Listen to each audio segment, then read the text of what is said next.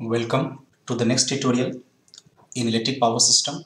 In this tutorial, we'll focus our discussion on YBus formation and tuning of power transmission line. So the first problem, which shows the single line diagram or the one line diagram of a 4-bus system. So we can see the buses are represented by the numbers 1, 2, 3 and 4, which are 4-bus system, and this diagram is known as the single line diagram, which is basically the interconnection of different impedances. The line impedance that are identified by the buses on which this terminate are shown by this table. So the table represents the impedance, which is represented in the form of resistance plus J times reactance. The unit is in per unit, so we do not have any unit, and here the per unit system are dimensionless. So the resistance and reactance and impedance all are given in per unit system. The interconnection between the lines 1, 2, 1, 3, 2, 3 and so on represent the corresponding impedance which is given in the table. Now we have to calculate the YBus assuming that the line shown dotted is not connected. So initially this line is not connected in the system. We have to calculate the YBus. In the next step, what modification need to be carried out in YBus if the line shown dot is connected? Now in the second case, we will connect this line and try to see that the existing YBus which we have calculated from these parameters when the line 1, 2 was not connected, how it is modified when a new line comes to the YBus system. Let us see the solution. So the resistance and the reactance which are given in per unit now need to be converted in the conductance G and the susceptance B.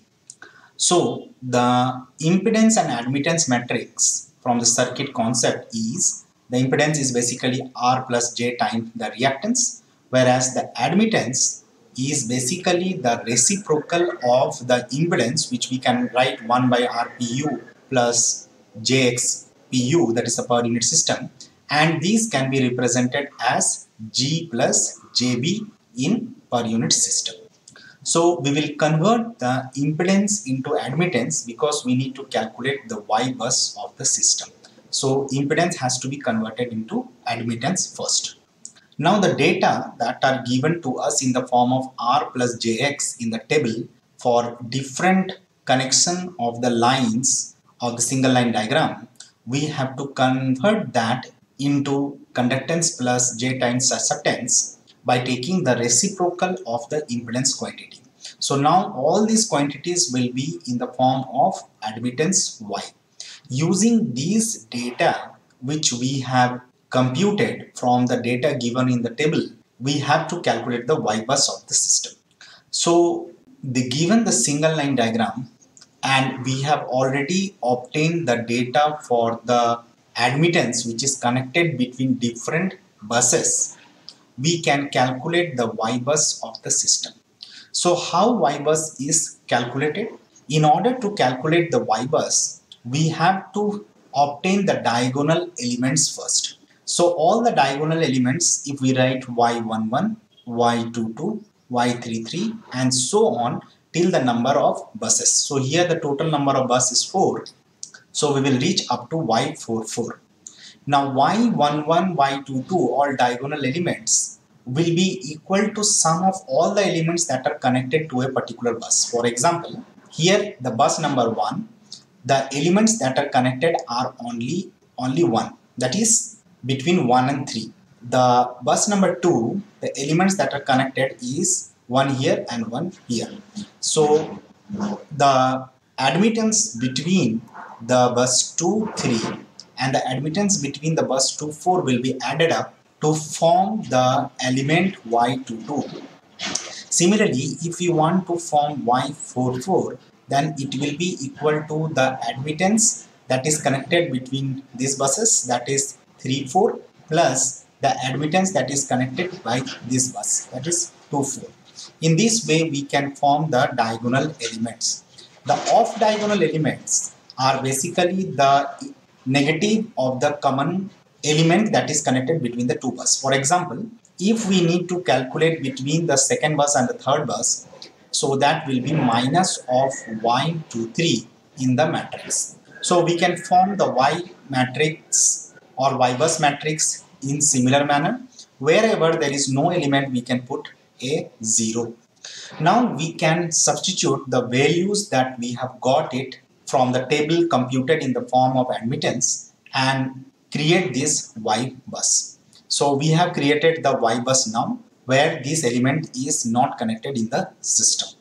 Now if the line admittance is connected between bus 1 and 2, then in that case there will be a modification in the element of the YBus matrix. So since the elements are connected between 1 and 2, so we will not touch the third bus and the fourth bus elements, and we have to get Y11 new, Y12 new and Y22 new.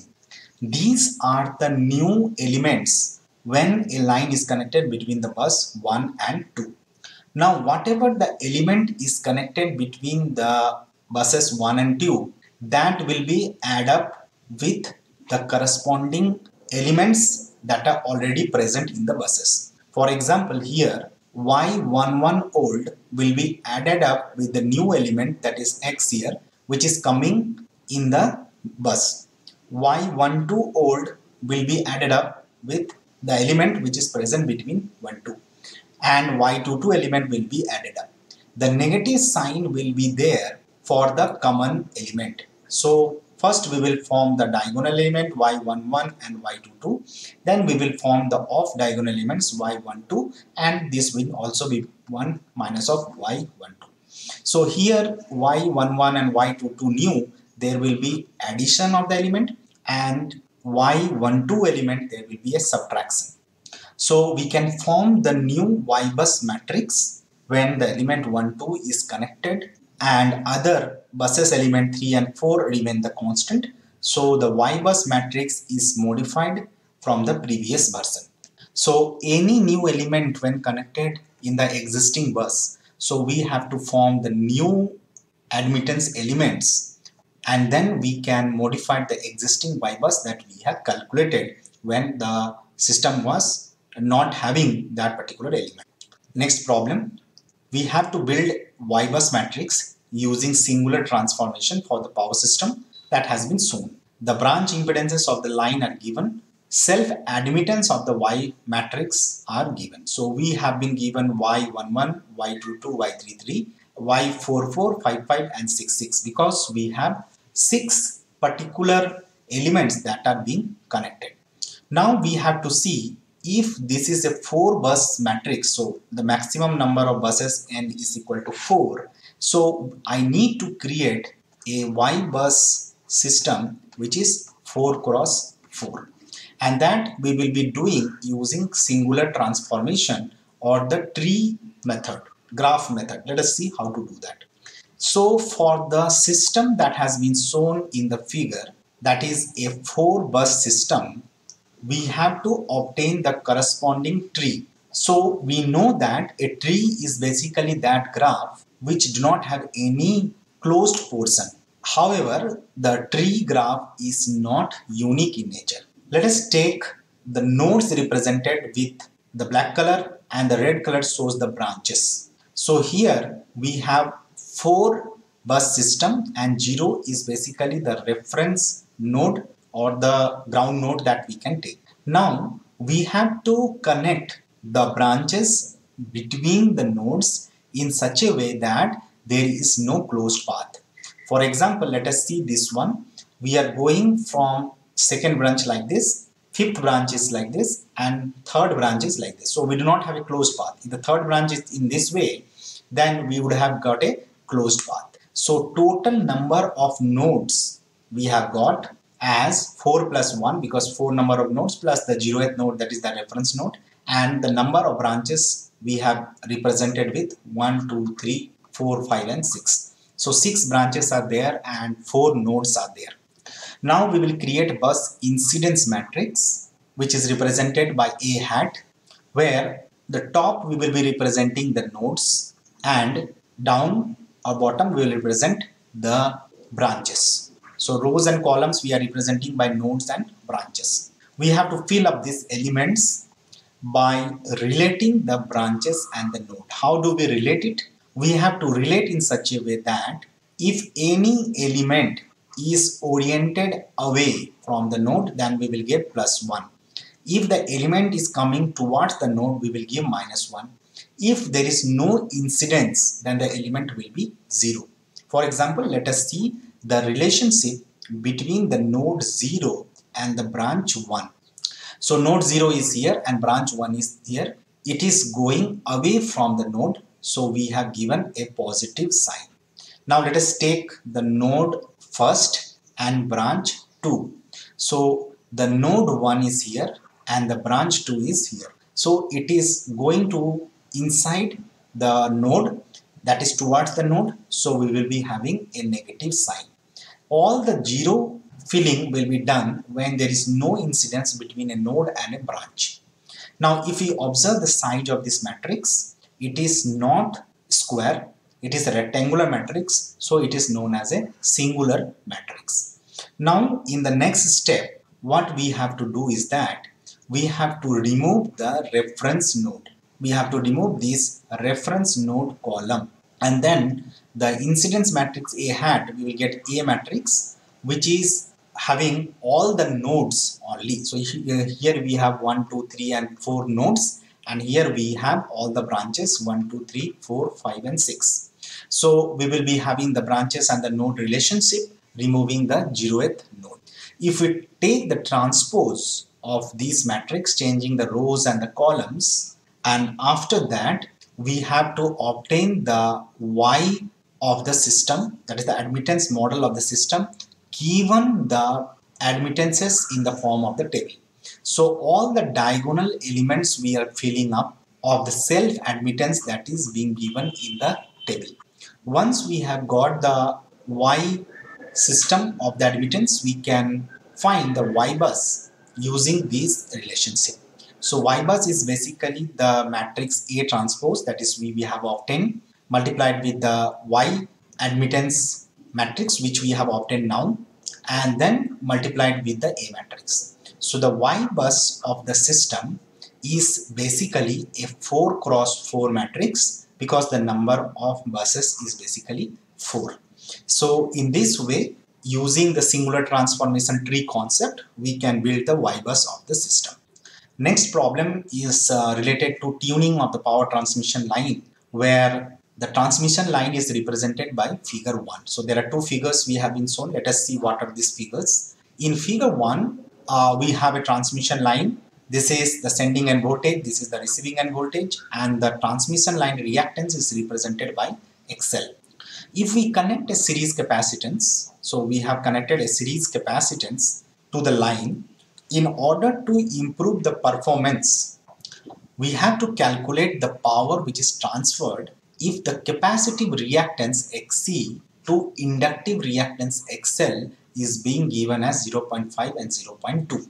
So we have to calculate what is the net power transferred in the line from the line reactances. Let us see the solution. We know that the power transferred to the load from the sending end is being given by the formula. So power transferred to the load is equal to sending end voltage multiplied with the receiving end voltage divided by the net reactance of the line multiplied with sine delta, where delta is the torque angle or the power angle between the sending end voltage and the receiving end voltage. The unit will be in watts.